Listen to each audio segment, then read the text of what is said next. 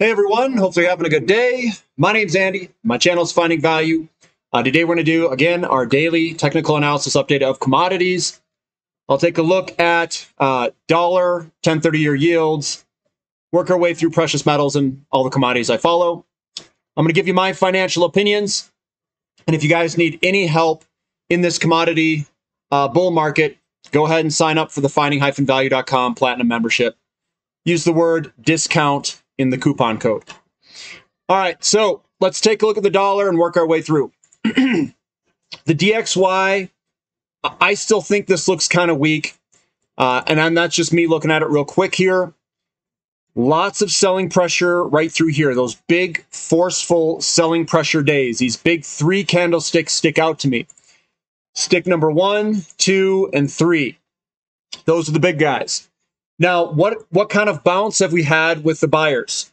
Not much of a bounce, and then we get another selling pressure. Not much of a bounce, and we'll probably still head lower over time. Maybe it's got a little left in the tank to the upside, but more than likely we're going to grind lower. That's what I'm seeing with the candlesticks and the momentum and the trend line break all adding up to potential lower dollar.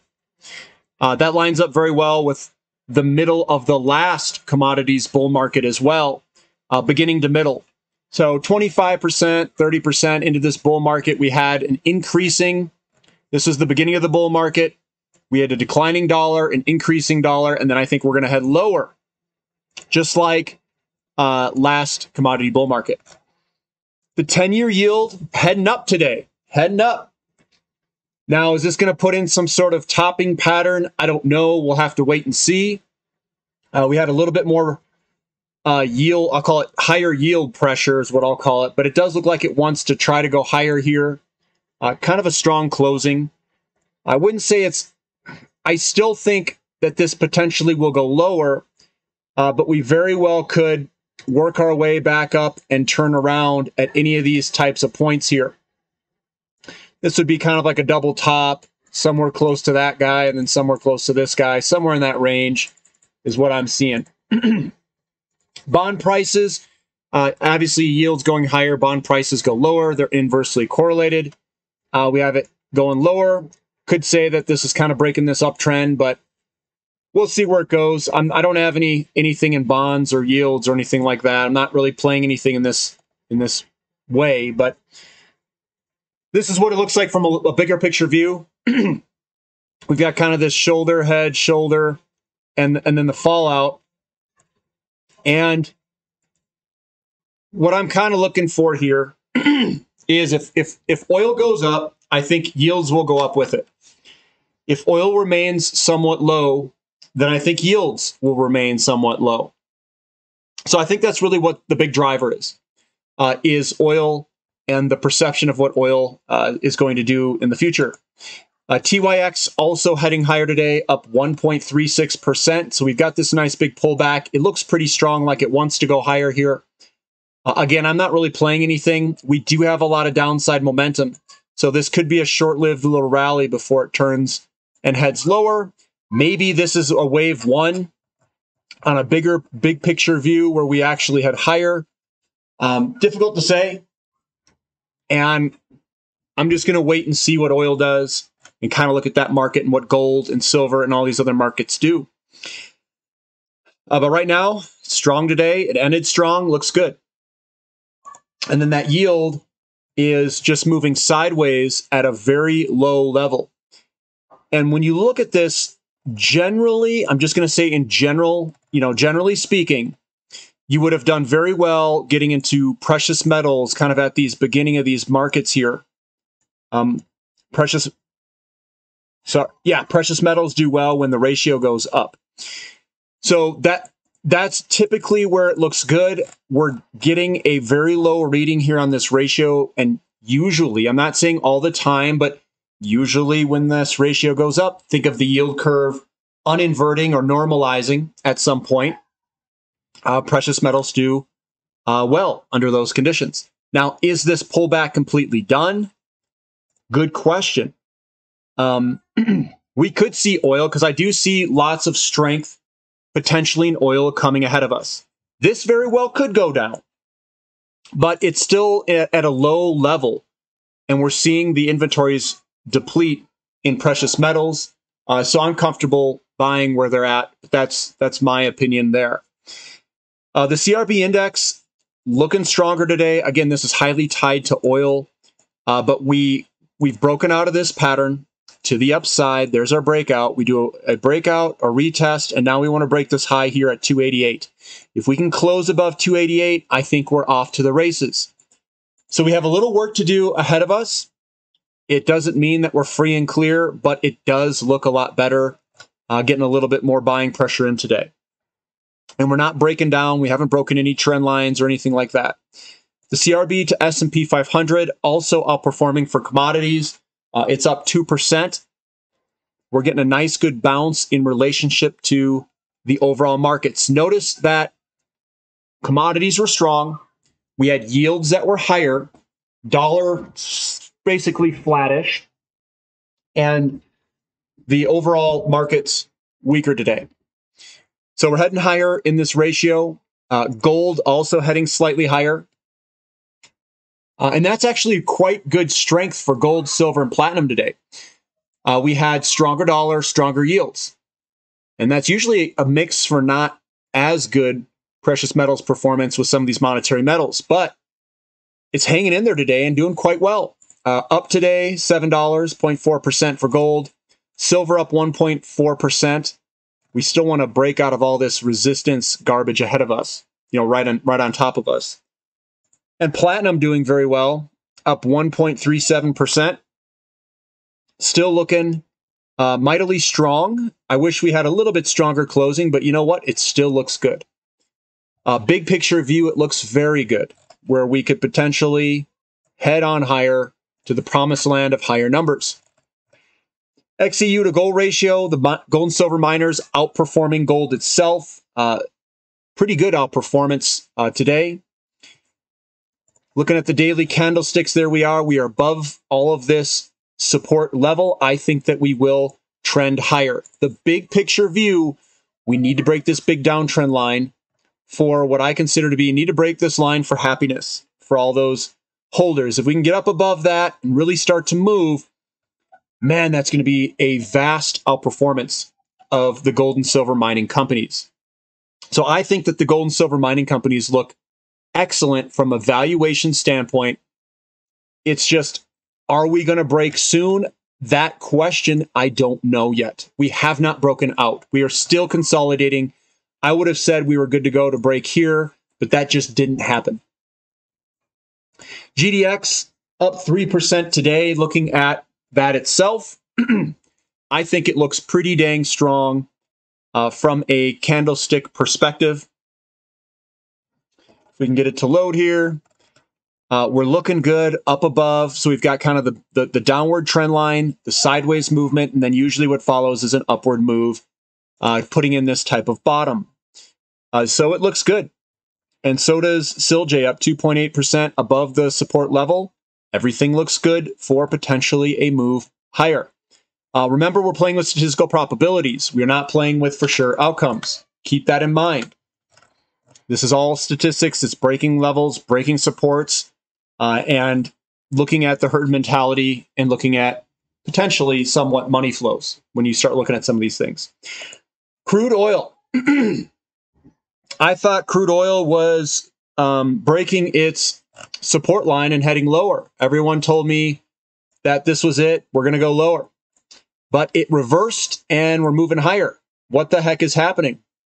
Our inventories, I'll say, our inventories are priced where they're supposed to be if you use commercial inventories. If you look at what had to happen in the destruction of the Strategic Petroleum Reserve inventories to keep the price level where this is at today, they've had to go to pretty extreme measures, and that's with China in lockdown, and that's also with Russia potentially peaking out in its production. So I'm very curious to see what happens when the Strategic Petroleum Reserves ends, whenever that may be, and what happens to this price. So I'm very much bullish on crude oil. Short term, though, we could have some volatility. Put on your volatility pants. Get ready, because it's going to be volatile. Natural gas, slightly higher today, up 0.8%. This guy looks pretty strong. We had this kind of squeezing up session and broke out of it to the upside. It looks like we're squeezing again and potentially could break to the upside if the buyers want to push it.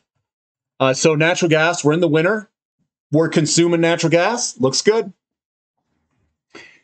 XOP, yeah, you know me. Rolling on slightly higher today, but we're still above that support line. Everything looks all right. We're just chilling out, resting. OIH doing the same thing, up 2.33%. And when looking at this chart, I like the big picture view here. I take the big picture view on almost everything.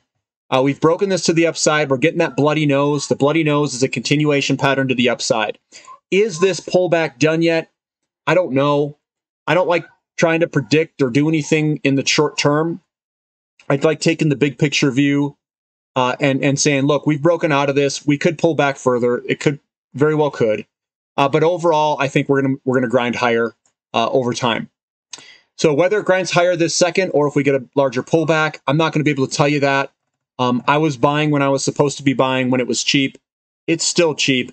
So I'm doing what I'm supposed to be doing. Then you got to hold on and ride it. Ride this bucking bull.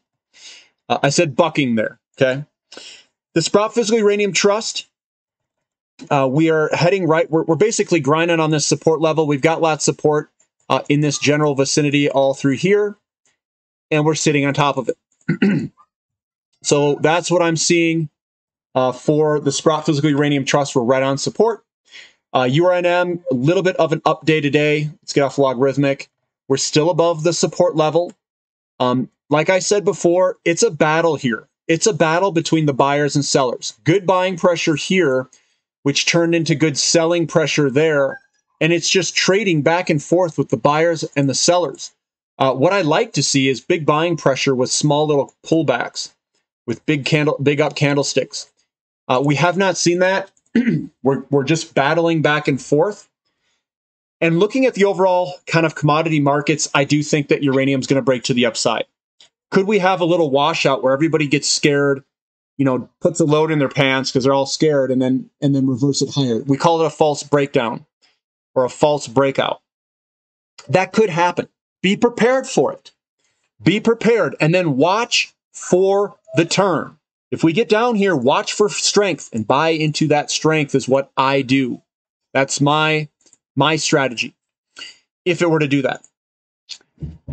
TAN down a little bit, 1.2%. It is moving around up here, but again, I like taking the big picture view.